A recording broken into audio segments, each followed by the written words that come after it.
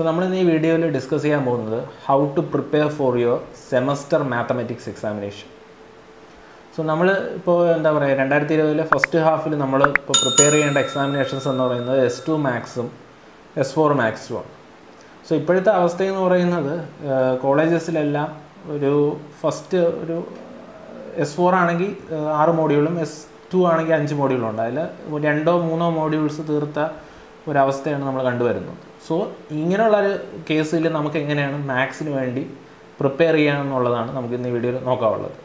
This 2020 June July examination importance S4 students. S3 results average performance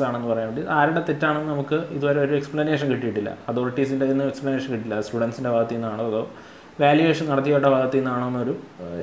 explanation so S4 examination importance S4 students in this video. So we will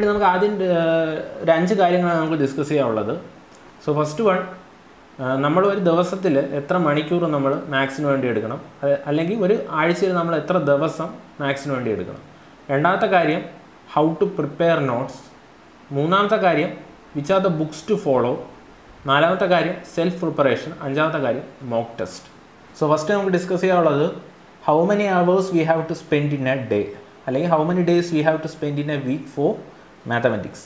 So, we will at least 2.5-3 മണിക്കൂറെങ്കിലും നമ്മൾ മാത്സിന് വേണ്ടി prepare ചെയ്യുക കാരണം ഇപ്പോൾ colleges ഇല്ലാത്തതുകൊണ്ട് നമുക്ക് കൂടുതൽ time എന്ത് ചെയ്യാം ഇതിനു വേണ്ടി സ്പെൻഡ് ചെയ്യാം സോ ഒരു 2.5 മണിക്കൂർ അല്ലെങ്കിൽ 3 മണിക്കൂർ നമ്മൾ നമ്മുടെ എന്താ പറയുക മാത്സിന് വേണ്ടി പ്രിപ്പയർ ചെയ്യുക അല്ലെങ്കിൽ ഒരു ആഴ്ചയിൽ നിങ്ങളൊരു 4 ദിവസമെങ്കിലും അറ്റ്ലീസ്റ്റ് നിങ്ങൾ മാത്സിന് വേണ്ടി പ്രിപ്പയർ ചെയ്യുക ഇനി ഞാൻ പറഞ്ഞു ഒരു ദിവസത്തിൽ നിങ്ങൾ 2.5 മണിക്കൂർ പ്രിപ്പയർ ചെയ്യുക അല്ലെങ്കിൽ 3 മണിക്കൂർ പ്രിപ്പയർ ചെയ്യുക സോ ഇതെങ്ങനെയാണെന്ന് ചോദിച്ചു കഴിഞ്ഞാൽ നമ്മളൊരു ദിവസം അറ്റ്ലീസ്റ്റ് ഒരു 10-12 പ്രോബ്ലംസ് എങ്കിലും നമ്മൾ ചെയ്യണം മിനിമം 12 പ്രോബ്ലംസ് എങ്കിലും നമ്മൾ ചെയ്യണം അതിൽ ഒരു പ്രോബ്ലത്തിന് നമ്മളൊരു പ്രോബ്ലം ചെയ്തിട്ട് ഒരു അറ്റ്ലീസ്റ്റ് ഒരു 5 മിനിറ്റ്സ് നിങ്ങൾക്ക് ബ്രേക്ക് എടുക്കാം അല്ലെങ്കിൽ 2-3 പ്രോബ്ലംസ് ചെയ്തതിന് ശേഷം ഒരു 5 മിനിറ്റോ 10 മിനിറ്റോ നിങ്ങൾക്ക് ബ്രേക്ക് എടുക്കാം സോ കണ്ടിന്യൂസ് ആയിട്ട് നിൽക്കാൻ ഞാൻ പറയുന്നില്ല നിങ്ങൾ ഒരു ടൈം എടുത്ത് നിങ്ങൾ എന്ത് ചെയ്യുക ആ പ്രോസസ്സ് ഇങ്ങനെ കംപ്ലീറ്റ് ചെയ്തുകൊണ്ടിരിക്കുക സോ ഇനി ഇതെങ്ങനെ നമ്മൾ ഈ ഒരു ദിവസത്തിൽ 2 മണിക്കൂർ ചിലർ ടി വി വെച്ചുകൊണ്ടൊക്കെ എന്ന് കാണുന്നവർ കാണും ചിലർ എന്താ പറയുക ഒരു ഫുൾ മോട്ടിവേറ്റഡ് ആയിട്ടുള്ള രീതിയിൽ ഇരുന്ന് പഠിക്കുന്നവരായിരിക്കും അത് ഐസൊലേറ്റഡ് ആയിട്ടുള്ള രീതിയിൽ സ്റ്റഡി റൂംസിലിരുന്ന് പഠിക്കുന്നവരായിരിക്കും ചിലർ ആരുടെങ്കിലുമൊക്കെ സംസാരിച്ചുകൊണ്ടിരുന്ന് ചെയ്യുന്നവരായിരിക്കും അത് നിങ്ങളുടെ ഇഷ്ടമാണ് കാരണം നിങ്ങളുടെ ഇഷ്ടത്തിൽ നിന്ന് മാറി ചെയ്യണമെന്ന് ഞാൻ പറയുന്നത് നിങ്ങളുടെ ഇഷ്ടത്തിൽ ഇരുന്നു കൊണ്ട് ചെയ്യണം പക്ഷേ ഫൈനലായിട്ട് നമുക്ക് ആ ഒരു എൻഡ് റിസൾട്ട് നമുക്ക് വേണം അതായത് നമ്മൾ ഒരാളോട് സംസാരിച്ചുകൊണ്ടിരുന്ന് കണക്ക് ചെയ്യുമ്പോൾ അവസാനം തെറ്റിയിട്ട് പറഞ്ഞിട്ട് കാര്യമില്ല സോ നമ്മൾ ഫുൾ കോൺസെൻട്രേഷൻ അതിലായിരിക്കണം പക്ഷേ നിങ്ങൾക്ക് ചെയ്യാൻ ഇഷ്ടമുള്ള രീതിയിൽ നിങ്ങൾ എന്ത് ചെയ്യുക ഇത് ചെയ്തുകൊണ്ടിരിക്കുക ഇപ്പോൾ ടി വി കണ്ടുകൊണ്ടായിരുന്നാണ് നിങ്ങൾക്ക് ചെയ്യണമെന്നുണ്ടെങ്കിൽ അത് പഠിക്കണമെന്ന് ഏത് സബ്ജക്റ്റ് ആണെങ്കിലും പഠിക്കണമെന്നുണ്ടെങ്കിൽ നിങ്ങൾക്ക് ഇരുന്ന് പഠിക്കാം അല്ലെങ്കിൽ ഐസൊലേറ്റഡ് ആയിട്ടാണ് ഇരുന്ന് പഠിക്കണമെങ്കിൽ നിങ്ങൾക്ക് പഠിക്കാം അത് നിങ്ങളുടെ ഇഷ്ടമാണ് ഇനി രണ്ടാമത് നമുക്ക് ഡിസ്കസ് ചെയ്യാനുള്ള which are the books to follow എന്നാണ് സോ ഏതൊക്കെ ബുക്ക് നമുക്ക് ഫോളോ ചെയ്യണമെന്നാണ് പറയുന്നത് സോ ഞാൻ റെക്കമെൻഡ് ചെയ്യുന്നത് ഈ ഒരു ബുക്കുണ്ട് ഇതിപ്പോൾ S4ൻ്റെ ബുക്കാണ് doctor Ashokan doctor V Hema ഇതിൻ്റെ S2 ബുക്സും S4 ബുക്സും അവൈലബിൾ ആണ് സോ ഈ ബുക്ക് നിങ്ങളുണ്ടെങ്കിൽ ഇത് ഡയറക്റ്റായിട്ട് നിങ്ങൾക്ക്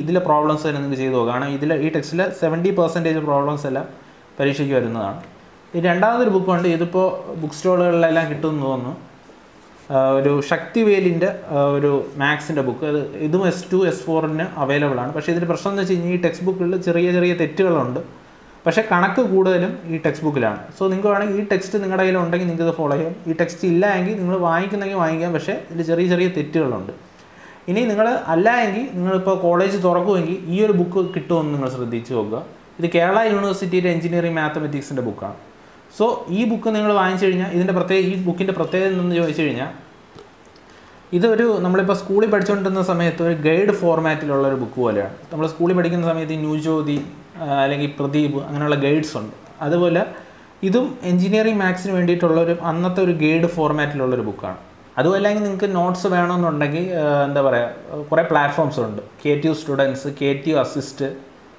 തുടങ്ങിയ പ്ലാറ്റ്ഫോംസൊക്കെ ഉണ്ട് അതുമല്ലാതെ ഈ KTU Digi Academy തന്നെ നമ്മൾ നോട്ട്സ് പ്രൊവൈഡ് ചെയ്യാനുള്ള എല്ലാ ഫെസിലിറ്റീസും ഒരുക്കുന്നുണ്ട് സോ അങ്ങനെ നിങ്ങൾക്ക് നോട്ട്സ് കിട്ടും നമുക്ക് മൂന്നാമത് ഡിസ്കസ് ചെയ്യാനുള്ളത് how to prepare notes for each module. ഓരോ മോഡ്യൂളിനും നമുക്ക് എങ്ങനെ നോട്ട്സ് പ്രിപ്പയർ ചെയ്യുക എന്നുള്ളതാണ്. അതിനുവേണ്ടി നിങ്ങൾ ചെയ്യേണ്ടത് ഇതുപോലത്തെ ഒരു പേപ്പർ നിങ്ങൾ എടുക്കുക. ഇതുപോലത്തെ ഒരു പേപ്പർ നിങ്ങൾ എടുക്കുക. നോട്ട് എടുക്കണമെന്ന് ഞാൻ പറയുന്നില്ല, ഇതുപോലത്തെ ഒരു പേപ്പർ എടുക്കുക. അതിപ്പോൾ ബുക്കിൽ നിന്ന് കയറിയതാണെങ്കിൽ എടുക്കാം, അല്ലെങ്കിൽ A4 ആണെങ്കിൽ എടുക്കാം. സോ ഇതുപോലത്തെ ഒരു പേപ്പർ എടുത്തതിന് ശേഷം നിങ്ങളുടെ സ്ക്രീനിൽ കാണാം, ഫസ്റ്റ് നമ്മൾ പ്രിപ്പയർ ചെയ്യേണ്ടത് ആദ്യം ഒരു പേപ്പർ എടുത്തിട്ട് അതിൽ നമ്മൾ ഒരു മോഡലിൻ്റെ ഇമ്പോർട്ടൻറ്റ് ഫോർമുലാസ് എഴുതി വയ്ക്കുക. ഫസ്റ്റ് പേപ്പർ നമ്മൾ കീപ്പ് ചെയ്യണം എന്താണ്, ഇമ്പോർട്ടൻറ്റ് ഫോർമുലാസ് നമ്മൾ എഴുതിയെടുക്കുക. രണ്ടാമത്തെ കേസ് ആ ഫോർമുലാസ് യൂസ് ചെയ്ത് ആ കണക്കുകൾ ചെയ്തു നോക്കുക. ആ ഫോർമുലാസ് യൂസ് ചെയ്ത് ആ മോഡ്യൂളിലുള്ള നിങ്ങളെ കണക്കുകൾ ചെയ്തു നോക്കുക. ആ കണക്കുകൾ ചെയ്തു നോക്കുന്ന സമയത്ത് നിങ്ങൾ പല കണക്കുകൾ ചെയ്യുമ്പോഴും ചിലയിടങ്ങളിൽ സ്റ്റക്ക് ആവാറുണ്ട്, ഒരു കേസുകളുണ്ട്. അത് സ്റ്റക്ക് ആവാറുള്ള കേസ് എന്ന് പറയുമ്പോൾ ഒന്ന് നിങ്ങൾക്ക് +1 + 2 ബേസ് കാണത്തില്ലായിരിക്കും, അല്ലെങ്കിൽ എക്സ്ട്രാ ഇമ്പോർട്ടൻ്റ് ആയിട്ടുള്ള ഇൻഫർമേഷൻസ് ആയിരിക്കും. ഈ രണ്ട് കേസുകളുണ്ടെങ്കിൽ നിങ്ങൾ ആ പേപ്പറിൽ അതും കൂടെ നോട്ട് ചെയ്യുക. സോ ഫസ്റ്റ് നമ്മൾ പ്രിപ്പയർ ചെയ്യേണ്ടത് അതിൻ്റെ ഫോർമുലാസാണ് നമ്മൾ പ്രിപ്പയർ ചെയ്യേണ്ടത്. സെക്കൻഡ് നമ്മൾ പ്രിപ്പയർ ചെയ്യേണ്ടത് ആ കണക്കുകൾ ചെയ്യുന്ന സമയത്ത് എക്സ്ട്രാ ഇൻഫർമേഷൻ, അല്ലെങ്കിൽ നിങ്ങളുടെ +1 + 2 ബേസ് ആയിരിക്കും അതിൽ എഴുതിയിരിക്കുന്നത്, അതെല്ലാം നമ്മൾ നോട്ട്സ് എഴുതുക. മൂന്നാമത്തത് ഓരോ ക്വസ്റ്റ്യനും ആ പേപ്പറിൽ എഴുതിയെടുക്കുക. ഫസ്റ്റ് ഞാൻ ഡിസ്കസ് ചെയ്തത് നമ്മൾ ആ important formulas എഴുതിയെടുക്കുക. Second additional information എഴുതിയെടുക്കുക. 3 ആ ക്വസ്റ്റ്യൻസ് ഒന്നുകൂടെ ആ പേപ്പറിൽ ഒന്ന് എഴുതിയെടുക്കുക. ആൻസർ വേണ്ട, ക്വസ്റ്റ്യൻസ് മാത്രം നമുക്ക് ഒന്നുകൂടെ ആ പേപ്പറിൽ എഴുതിയെടുക്കുക. എഴുതിയെടുത്തതിന് ശേഷം നിങ്ങളിതെല്ലാം ചെയ്തതിന് ശേഷം എന്താണ്, ഒന്നുകൂടെ നിങ്ങൾ ആ പ്രോബ്ലംസ് ഒന്ന് വർക്കൗട്ട് ചെയ്യുക without referring to the text ബുക്കോ നോട്ട്ബുക്കോ നിങ്ങൾ റെഫർ ചെയ്യാതെ ആ ക്വസ്റ്റ്യൻസ് ഒന്നുകൂടെ നിങ്ങൾക്ക് ചെയ്യാൻ പറ്റുമോ എന്ന് നിങ്ങൾ ശ്രമിക്കുക. ഇങ്ങനെയാണ് നമ്മൾ നോട്ട്സ് പ്രിപ്പയർ ചെയ്യാനുള്ളത്. സോ ഒന്നുകൂടെ പറയാം, ഫസ്റ്റ് നമ്മൾ ഒരു പേപ്പർ എടുത്തിട്ട് ഇമ്പോർട്ടൻ്റ് ആയിട്ടുള്ള ഫോർമുലാസ് എഴുതിയെടുക്കുക. രണ്ടാമത്തെ പേപ്പറിൽ നമ്മൾ എന്ത് ചെയ്യുക, അഡീഷണൽ ആയിട്ടുള്ള ഇൻഫർമേഷൻ +1 + 2 ബേസ്, അല്ലെങ്കിൽ ആ ക്വസ്റ്റ്യനിൽ അഡീഷണൽ ആയിട്ടുള്ള ആ മോഡ്യൂളിൽ തന്നെ അഡീഷണൽ ആയിട്ടുള്ള ഇൻഫർമേഷൻസ് എഴുതിയെടുക്കുക. മൂന്നാമത് ആ ക്വസ്റ്റ്യൻസ് എല്ലാം പേപ്പറിലോട്ട് കോപ്പി ചെയ്യുക. അതാകുമ്പോൾ നിങ്ങൾക്ക് ഇത് ആ മോഡ്യൂൾ കംപ്ലീറ്റ് ചെയ്തതിന് ശേഷം ഒരു നോട്ട്ബുക്കോ ടെക്സ്റ്റ് ബുക്കിൻ്റെ സഹായം ഇല്ലാതെ നിങ്ങൾക്ക് ആ ക്വസ്റ്റ്യൻസ് പ്രിപ്പയർ ചെയ്യാൻ പറ്റുമെന്ന് നോക്കുക. സോ ഇനി നിങ്ങൾക്ക് നോട്ട്സ് മേക്ക് ചെയ്യാനുള്ള മറ്റൊരു മെത്തേഡ് എന്ന് പറയുന്നത് വീഡിയോ ക്ലാസ്സുകളിലൂടെ നിങ്ങൾക്ക് നോട്ട്സ് മേക്ക് ചെയ്യാം. ഇപ്പോൾ ഞാനിപ്പോൾ ഈ KTU അക്കാഡമിയിൽ മാത്സ് ക്ലാസ്സസ് പ്രൊവൈഡ് ചെയ്യുന്നുണ്ട്. അപ്പോൾ അതിൻ്റെ നോട്ട്സ് അങ്ങനെ പ്രിപ്പയർ ചെയ്യാം. ഇല്ലെങ്കിൽ മറ്റൊരു ചാനലുകളുണ്ട്. ഇപ്പോൾ B.tech Mathematics എന്ന് പറഞ്ഞ മാത്സിന് മാത്രം നോട്ട്സ് പ്രൊവൈഡ് ചെയ്യുന്നൊരു ചാനലുണ്ട്. സന്ദീപ് മാഷ് എന്ന് പറഞ്ഞൊരു ചാനലുണ്ട്.